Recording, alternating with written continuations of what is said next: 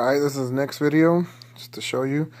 It's the Pro Light Braves hat, all navy, the tomahawk, another spring training, then I go Mets.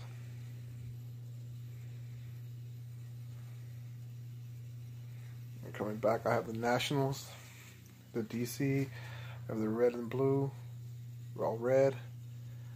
Blue on red. I still need to get the all blue one. All black San Francisco.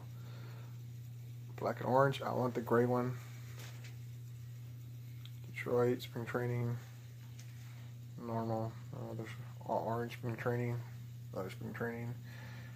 Miami Marlins. They're both spring training. I need to get a regular one. White Sox. Florida Marlins.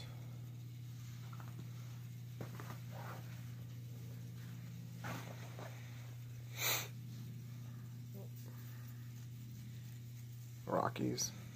I think that's the only Padres one I have. You know what? I'm wrong. I think I have another one somewhere, but I couldn't find it. It's probably down there somewhere. But anyway, another Pro Light. It's the only Diamondbacks hat I have. I want to get a regular one. I actually want to get the purple one with the gold D. But yeah, so just to give you guys a good look.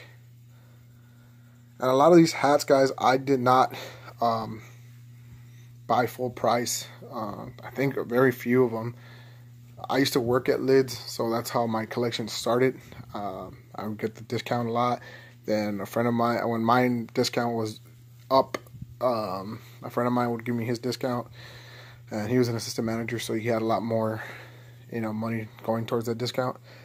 And then after that, my cousin Glenn and I would just hit up Ross's a lot, and then Lids Online always has clearance stuff. So yeah, that's how this all started, and it just blossomed. But yeah, stay tuned for the other video.